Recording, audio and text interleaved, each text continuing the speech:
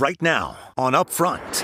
Battleground Blitz. This is going to be a tight race until the very end. 16 days to go. The start of in-person early voting 48 hours out. This is a very, very important election. Clap your hands and make some noise. Hundreds of thousands already voting early. The campaign's targeting Wisconsin. Are you concerned about that race?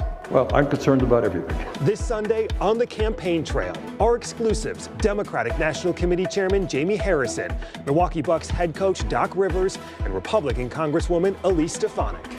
Then battle for the House. And you run the race like it's competitive. You run all the way through the tape. The fight in Wisconsin's first congressional. I'm certainly encouraging all my people to be there and show up. We're taking the candidates for coffee, including the Green Party, with one direct mission.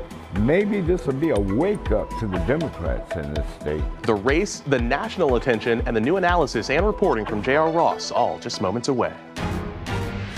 This is Upfront with Jaron Jordan and political director Matt Smith. Hi, everyone. Thanks for joining us. 16 days to go. Republican Vice Presidential nominee J.D. Vance at Lambeau Field this morning, and it is another busy week ahead. Former President Barack Obama will campaign with Tim Walz in Madison Tuesday, the start of in-person early voting across Wisconsin. Already more than 305,000 Wisconsin voters have returned their absentee ballots. Former President Donald Trump expected back in Wisconsin as well, amidst a whirlwind of stops in battleground Wisconsin.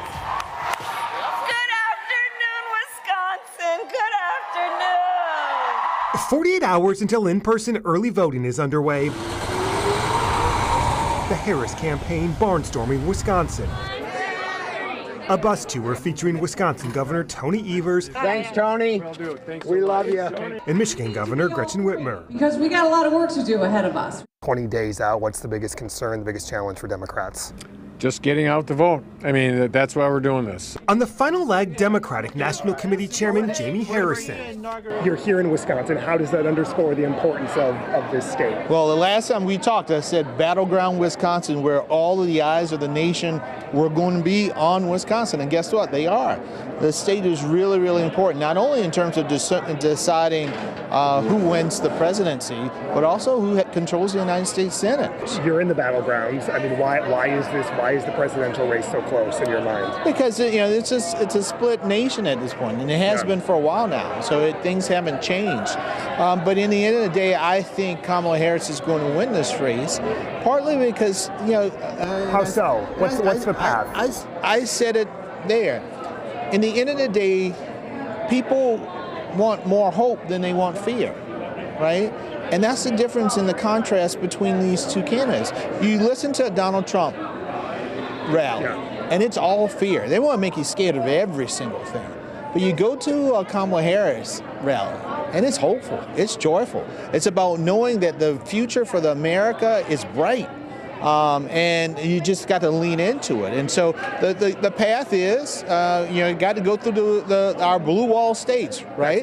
Wisconsin, Michigan, Pennsylvania, really, really core. But we have a number of other alternate paths that they don't have. If you lose Pennsylvania, for example. We're not going. We're not. And a very, very important election is about to happen. Am I right? Talk back to me. Am I right?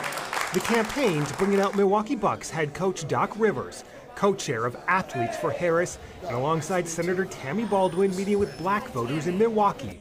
Rivers with us just after.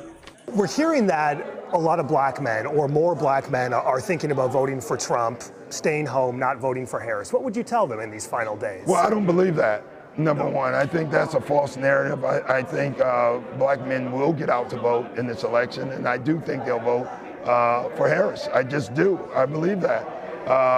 But there's a lot out there, and people do feel disenfranchised. But that's just not now. That's through our lifetime. But elections matter, voting matters, and voting for the right candidate matters. People didn't want to vote for Hillary, and then the Supreme Court overturned Roe v. Wade because we didn't vote. I don't believe that's going to happen. I believe it's going to be a historic turnout. You're back in a state that is a key swing state. Yeah. What is the importance of Wisconsin in your mind? Well, it's key. It's the key holder in a lot of ways. It's amazing how, in some ways, powerful Wisconsin is. I think Wisconsin has a chance to make a statement that is not even about party. It's about country and what's right for this country, so this country can keep healing and keep coming together and not separate. When you go around Wisconsin now, Milwaukee now, from when I went to college, this is a different place. You know, everyone gets along.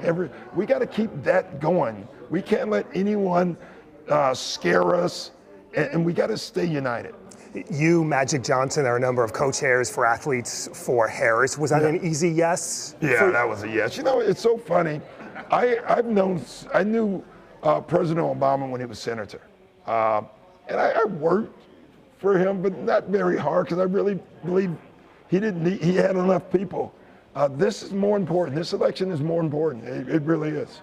I heard you up there say speaking out can lead to consequences sometime. What consequences have you faced speaking out? Well, because I'm a public figure. Yeah. You know, there's a lot of hate.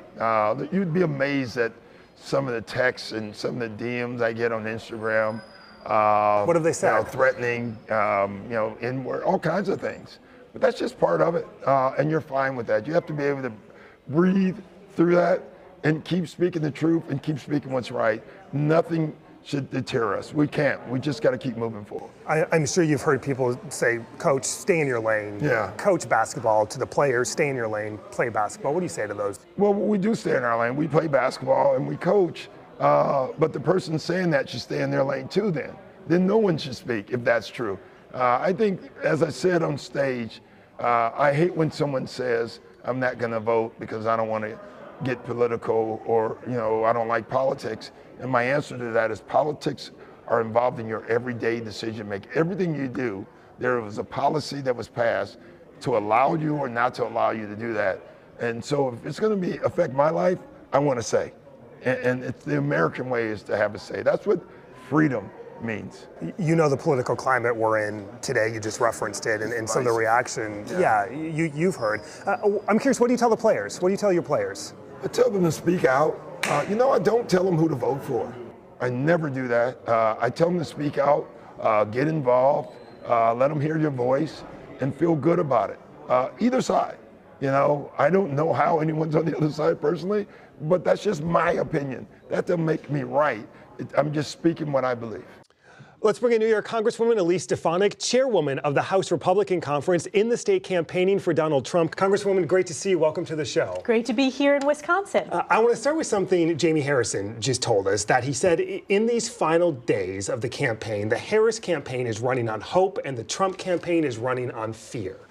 Is that a fair account of the state of the race? No, President Trump is running on his record of economic success, of his record when it came to national security issues, of his record on securing the border, versus Kamala Harris's failed record. We have a wide open border. It's impacting every state across the country. We have an economy where hardworking families are struggling, facing the highest rate of inflation in their lifetime. What is the biggest challenge for Republicans in these final 2 weeks? Our focus is making sure people know the importance of voting. This election is going to come down to turning out. Whoever turns out their voters is going to win this election, especially in swing states like Wisconsin. That goes for the presidential, the key Senate races, and also the House races. So I'm here today thanking our volunteers and getting out the message of the importance of voting, and that includes early voting, which is key in Wisconsin. That allows us as Republicans, when we bank those votes early, that allows us to communicate with those that haven't voted yet and undecided voters. In-person early voting in Wisconsin starts Tuesday here. You're a big proponent of getting people out to the polls, this early vote,